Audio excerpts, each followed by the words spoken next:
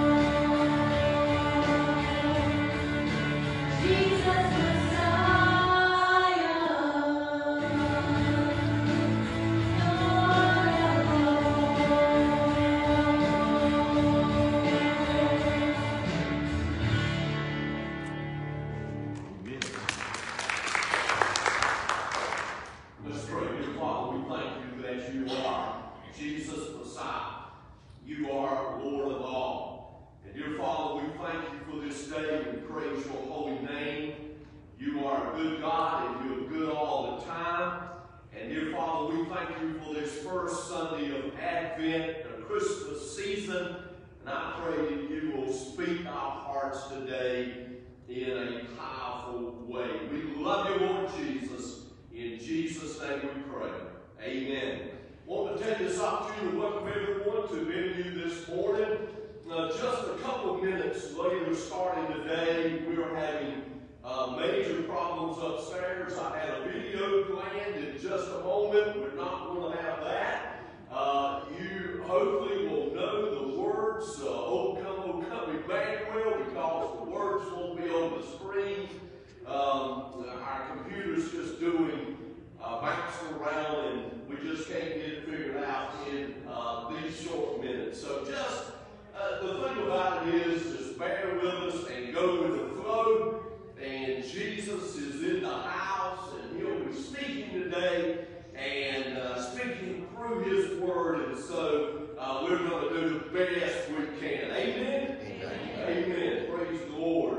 I do want to say thank God for the Supreme Court decision this week as they ruled in New York.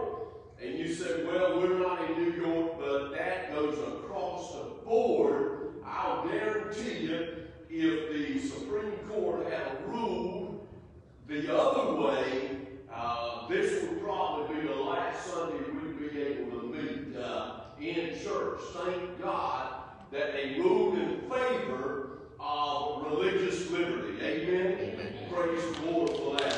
Amen. And our most recent justice broke the tie, so praise God for that. So we're grateful for that. Just a few things. We do have a finance team meeting this Tuesday, and about the 13th of December, you will have a copy of the 2021 budget, and we will, our plan right now is to approve that budget. You'll have it in your hands 3 weeks, and we will approve that budget, affirm it on the first Sunday in January. We just, this year being so unusual, that's just the way it's got to work this year. And so just bear with us, but you'll have the budget 2 or 3 weeks in your hands to pray over it and think about it. And then we will affirm it in early January, first Sunday in January. This week, we do have, let's see, a couple of events. Mike's Farm will be on Friday. We have 17 or so going on that trip. Christmas dinner and hayride, and you know all the details on that. And then Saturday, we are not having a cantata this year like we have in all previous years, but we're going to have a Christmas concert. Van Mitchell Jr. If you'd like to just get a taste of his music, Google him on YouTube, and he has a channel there, and you can listen to his beautiful music. He writes a lot and does many of the classics, and that will be on Saturday from 5 to 6 p.m. A love offering will be received for him on Saturday as well. But that's going to be a great concert. Very talented, and he'll play the piano and sing, and it's just going to be a great time on Saturday. Also, coming up in December, Christmas caroling, that will be December 16th. And this year we will be doing houses of many of our shut-ins. And so I hope that you'll come out. It'll be socially distanced, and they'll be inside the house, and we'll stand out in the yard to sing this year. They may invite us in, but we're not going in this year. We'll stand outside and sing. And so that's coming up. And if they won't keep the door shut the whole night, they can still hear us. We'll sing loud enough for them to hear us. Okay, so we'll be doing that this year as well on the 16th. Game night on the 18th of December. And we've got, it says drive-through, but that's not correct. drive-in drama, a Savior's Born drive-in drama. You actually come and park, and the drama will be performed in front of you. So that will be on Sunday, December 20th at 4 p.m. and Young at Heart on the 29th. So even in an abbreviated month, we've got a lot going on, and I hope that you'll be a part of as much as you can. And it's going to be a great Christmas season, and I praise God that we're here. At the first, I made a comment this week. I said only 35 more days. Well, today we've got less than that, but at that time, 35 more days in 2020. Well, 2020's been a year, but you know, God is able to get honor even in 2020. Even as bad as things may get, you know, we always can see God at work. And so I just want to encourage you with that. Don't forget Lottie Moon. I'm supposed to have a Lottie Moon video right now, but it won't be played. Is it going to be played? It is going to be played. They got nothing going. See, when I came out of the booth, they did the job up there. So praise the Lord for that. So we're going to watch a Lottie Moon video, and remember our church goal this year is $2,500. So give anytime you can, but the Sunday before Christmas will be our main focus. But watch this video and be encouraged. And then, since they got a video going, we're going to have words on the screen as well.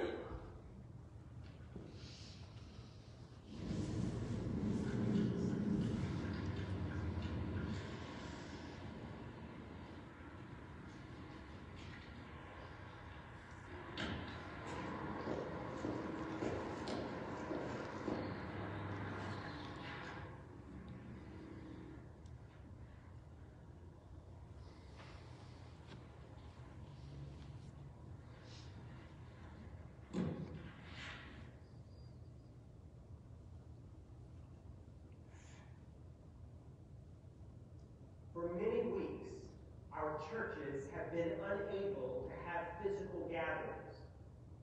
But by God's mercy, the Church of Jesus Christ continues. The Southern Baptist Convention continues. For 175 years, we have pressed forward together through wars, disasters, plagues, economic downturns, and political upheavals. Our effort of proclaiming Christ around the world has never stopped. Your support, your prayers, your gifts, all of us working together as the body of Christ have kept our missionaries on the field over the decades and keeps them there now. God is at work around the world in the most amazing ways, and He is using you, your family, and your church to help your missionaries, our missionaries, as they move forward with the gospel. The Derbyshires partner with churches in the United States to lead mobile clinics all over Thailand, using medicine as a means to share the gospel with those who have no other access. Christ is proclaimed, disciples are made, and churches are planted. In Kenya, IMB missionary Kristen Lowry believes the very best place for a child is in a family. That is why she is working alongside national Kenyan partners to rescue boys living on the streets, restore their lives, provide shelter, a trade, physical and spiritual nourishment, and reunite them with their families. The Worthy family has recognized the importance of investing in relationships and in Italian culture, which is why they have planted their lives in Italy for the past 17 years. College students have dropped the term hard places from their vocabulary and are responding to go anywhere in the world where people don't have access to the gospel. we treasure Jesus and his gospel above all. But let us remember, we are not called to hoard the gospel, but to herald it far and wide. We are not called to stockpile the gospel, but to send it forth to those yet in darkness, that they may see the light of Jesus Christ and live.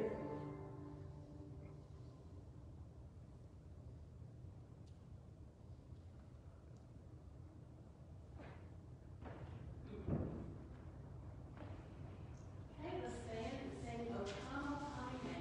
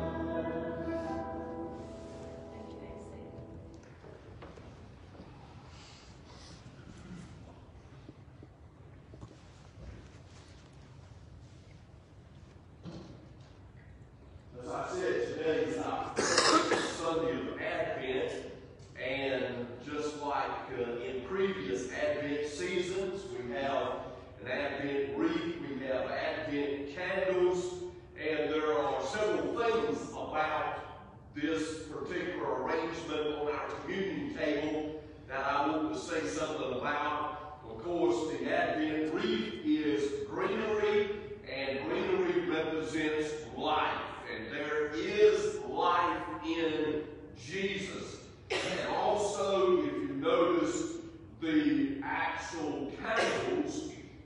in a circular direction, and that's every candle connected to the other, and that represents eternity. And we know that those that are in Jesus live forever. And so today we come to the first candle, and the first candle, as you see on the screen, represents hope. Jesus is coming. They were looking forward to the coming of Jesus. Of course, we know that he came, but they had hope that he would come. And we have hope today. Those that place our trust in Jesus, that we will live forever. So the first candle represents hope.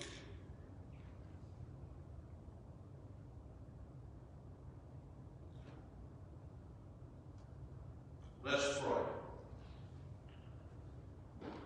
Dear Father, this morning as we have lit this first candle, representing hope, we know as dismal as 2020 has been, we still have hope. And our hope doesn't lie in circumstances or what's going on. Our hope lies in the fact that Jesus came, lived, and died, and rose again.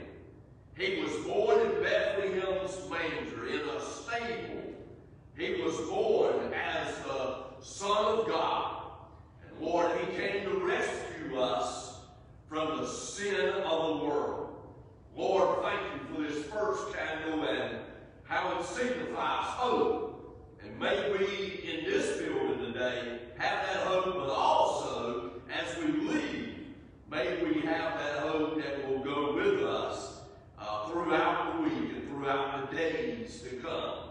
We thank you for the hope that is found in Jesus Christ. Amen.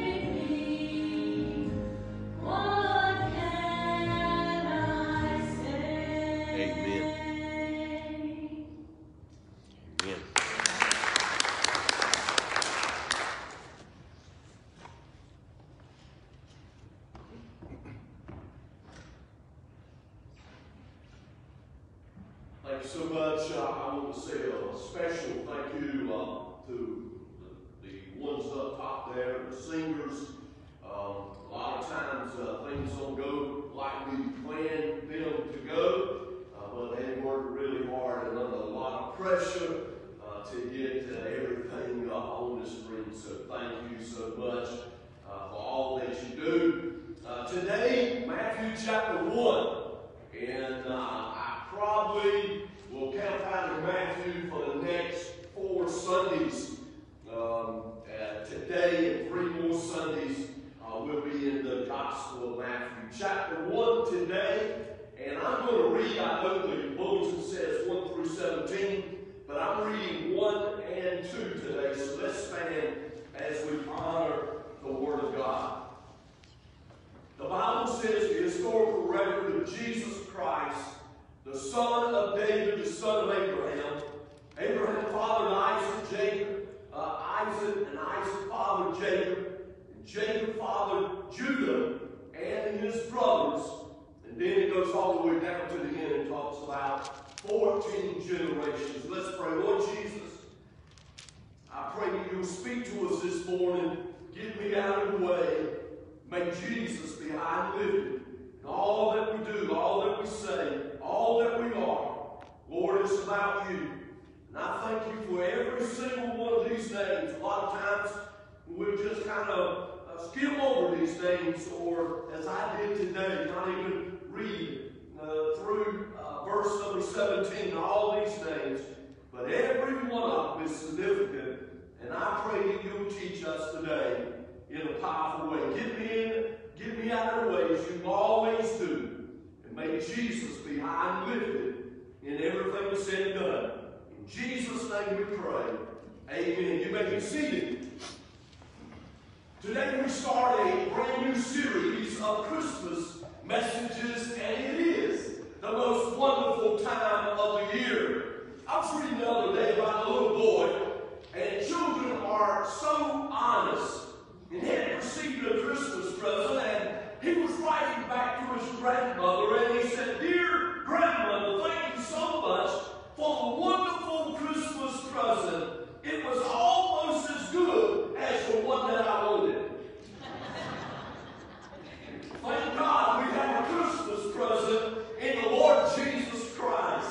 He is not only the one we wanted, but he's also the one that we needed. In Matthew chapter 1, you find the genealogy of Jesus. And we're going to be looking at this today. I don't think I've looked at this passage all that many times in all my preaching years. Matthew's gospel was written to a Jewish audience, a primarily Jewish audience. And Matthew wanted to prove to the Jews that Jesus Christ of Nazareth was the promised Messiah. And so you'll find many references to the Old Testament passages in the Gospel of Matthew, and you will find many occasions whereby we see Jesus fulfilling prophecy. In fact, more than any other gospel, you will find that Jesus is proven not only to be the Son of God, but to be the Messiah. Isn't it great when we sing the first song this morning about Jesus Messiah? When you write a story, I was thinking about this, you want to catch the audience. I mean, initially, you need a catchy beginning, don't you? I mean, when you write, you want something that'll jump off the page, especially in the first few pages, so people will read the rest of the book. Well, if you were trying to make, maybe not so much in your mind, Matthew 1, but if you were trying to catch the attention of a Jewish audience, this is exactly how to do it. You see, family lineage was significant to the Jews. They kept their genealogies in the temple for safekeeping. That's why the human genealogy of Jesus was never challenged, even by his enemies.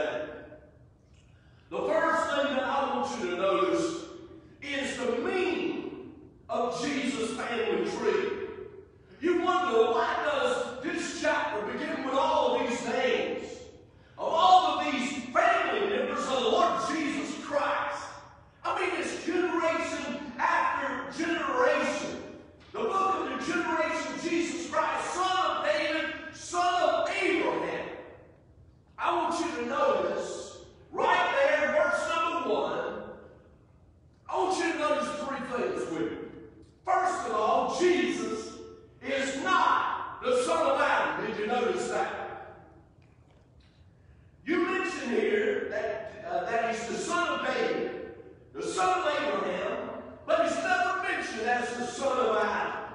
In the Bible, there are two families, the family of Adam and the family of Jesus, who's called the second Adam.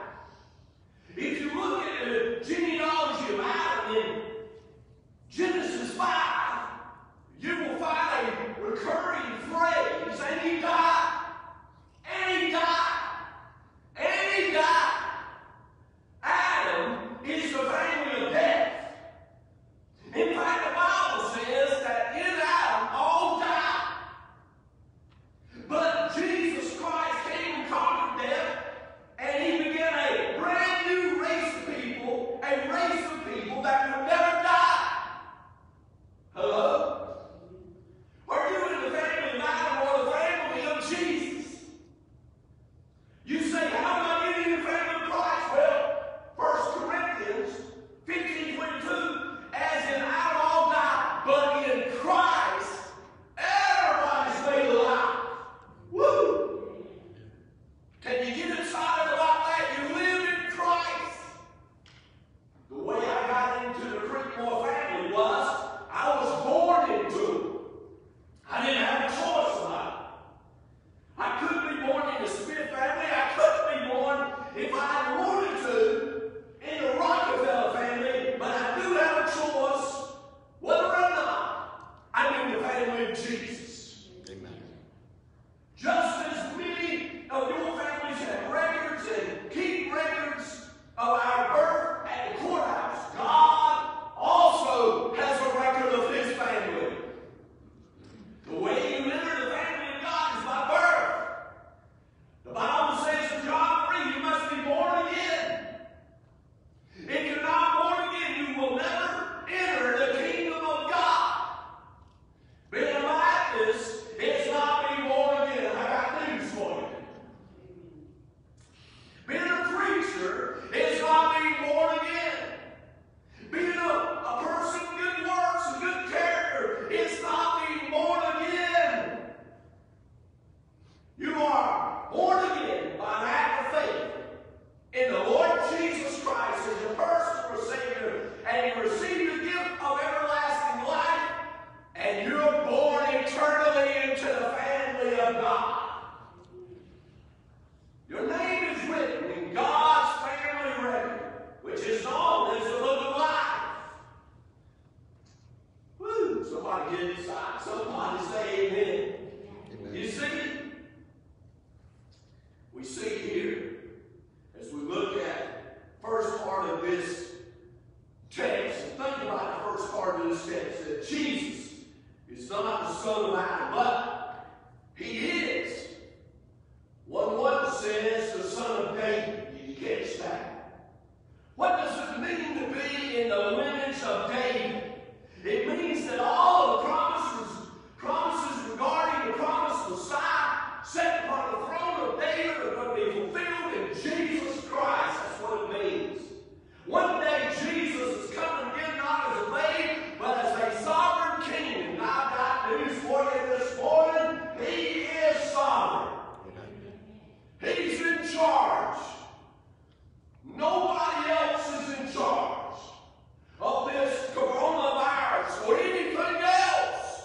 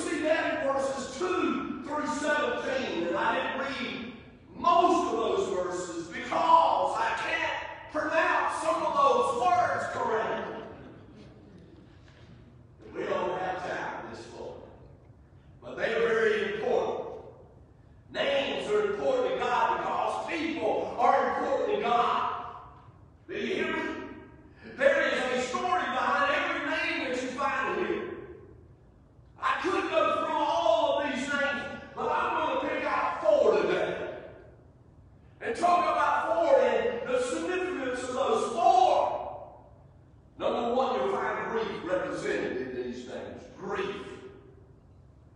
There are many names in this genealogy of Jesus. These people came from every background. Some of them were poets, some kings, some servants, some slaves, some pagan, and not all of them were even Jewish. Can you believe that? But out of those names, there's one thing in common. They were all sinners. Do you hear me? They were all sinners. The Bible is teaching us that God used human flesh to conquer the devil. And God teaches us that Jesus is for every person and that all have sinned and come short of the glory of God. There's none righteous, no, not one. We all are under the penalty of sin, but thank God He came to conquer and to give us a solution. Well, not only do I see grief in these things because they're sinners, but there's also grace in these things. That's what I want to spend some time on. In verse number 3, you see the name Tamar. One of the first names mentioned, something unique about Tamar, because Tamar did a horrible act, and yet she's in the genealogy of Jesus. Most people love to try to find some great person on their family tree, like George Washington, Abraham Lincoln, and they say, I'm a descendant of Abraham Lincoln, or I'm a descendant of George Washington. Jesus had to say, I'm a descendant of Tamar. Tamar disguised herself as a prostitute so that she could entice her father-in-law to sleep with her so she could bear a child by him. You say, why? Is this horrible person in the genealogy of Jesus? Because it shows the great story of Jesus. That God came for people like Tamar. That the gospel reaches the lowest of the low. There's something unique about the gospel. It looks beyond our faults and it sees our need. Amen. Woo. Tamar. I also noticed Rahab.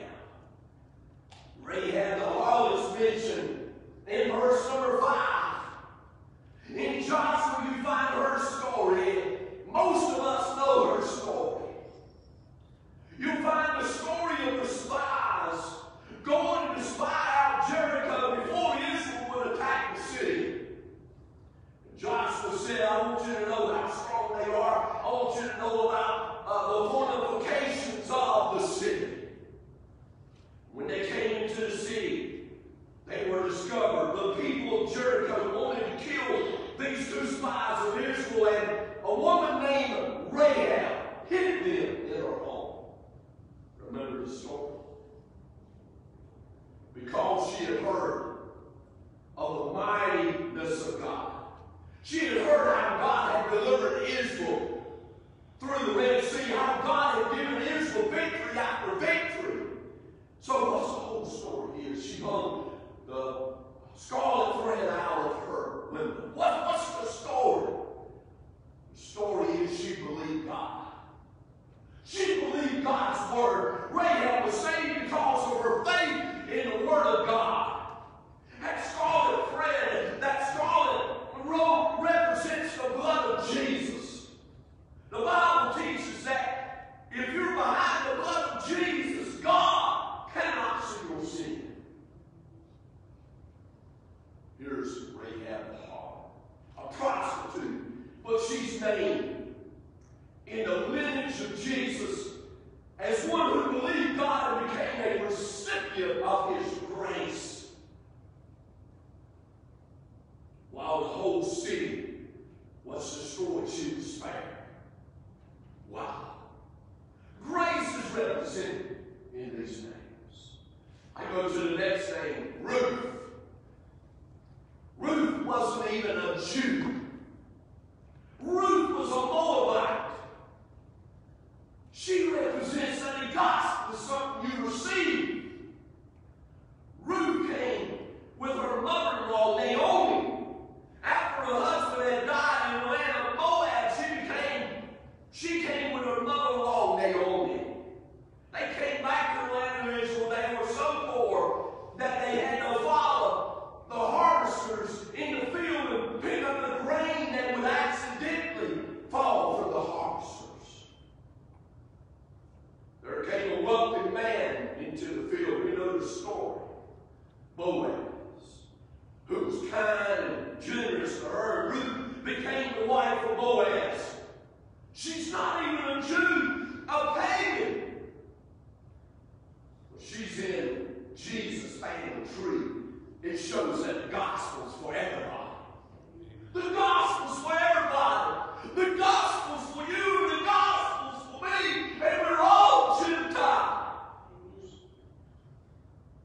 God loves you. Do you know what she said when she realized that Boaz loved her?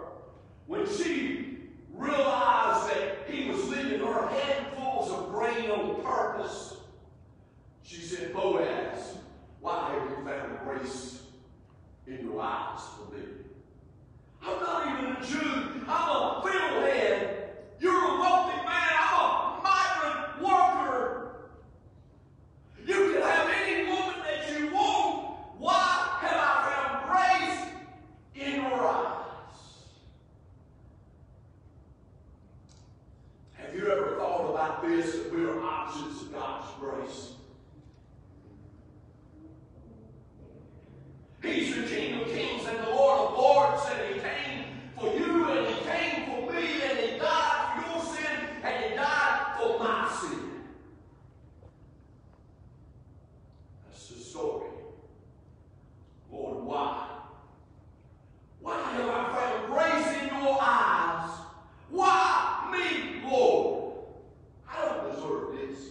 I don't deserve what you've given me, but God still comes through in the thick and thin moments of life to shower His grace on people like us. Amen. Thank you, Jesus. Thank you, Jesus. To God be the glory for showing me your grace.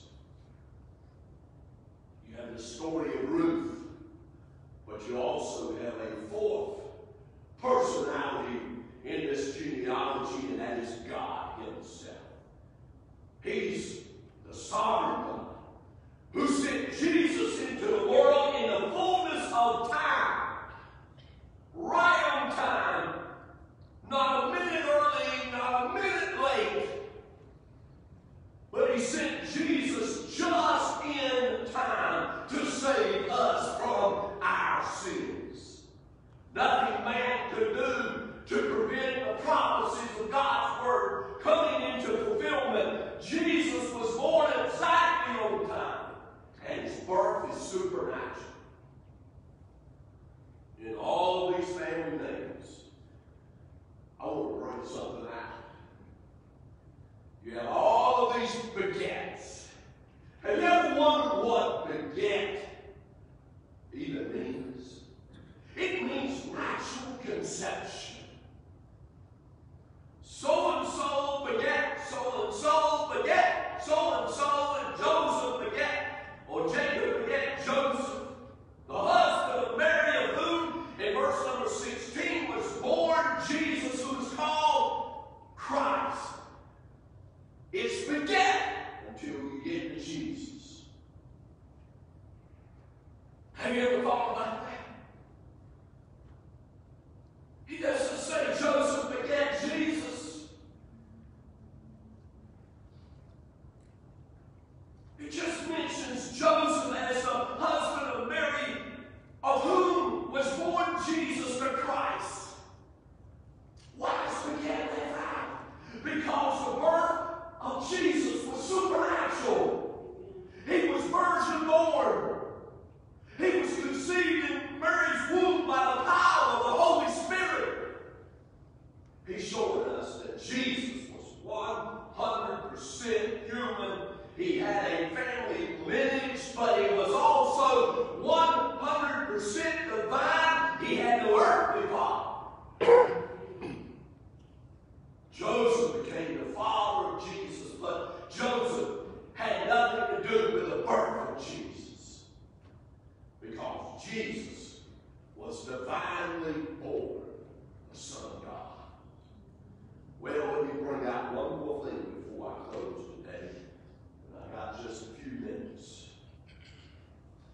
want you to see the ministry of Jesus in this prophetic family tree. There are 3 sets of generations. Abraham to David, David to the carrying away to Babylon, and the Babylonian captivity unto the birth of Christ. 3 generations, or 3 sets of generations that are proposed. If you turn to Matthew 24, you'll see that Jesus says, when you see the budding of the fig tree, this generation will not pass away until all these things are fulfilled. When you see the budding of the fig tree, know that my coming is near, is even at the door. The fig tree is a symbol of Israel. Israel was scattered abroad and became a nation once again on May 14, 1948. Israel was born and recognized as a nation by the United Nations. And the state of Israel was declared and recognized by all the nations of the world. Jesus said, when you see the budding of the fig tree, when you see the restoration of Israel, this generation will not pass away till all these things are fulfilled. How long is the generation? There are 42 generations mentioned here. One chronologist has estimated that these 42 generations, if you divide 42 into 2160, which I'm not going to get into the mathematics of it, is 51.4 years. Jesus said, when Israel is restored, you can count on it. I'm coming back soon. And so, church, this morning, on this first Sunday of Advent, we celebrate his first coming. But we've got news this morning. He's coming again. Amen. And he's coming for the church of Jesus Christ and those that have Jesus in their heart. And if you don't, we do something about that this morning. I can introduce you to who I preach tonight. Jesus. And he'll come into your life and he'll change you. Why not allow him to do that today? Let's pray. Lord Jesus, speak to us during these moments of invitation. Lord, lead our hearts and lead us into your presence in these moments. We love you, we praise you. Do what only you can do. If somebody's here and doesn't know Jesus, I pray that they'll become part of his family this morning. If there's someone here and you'll lead them to this fellowship and be part of this family, I pray today will be the day you lead them to make that decision.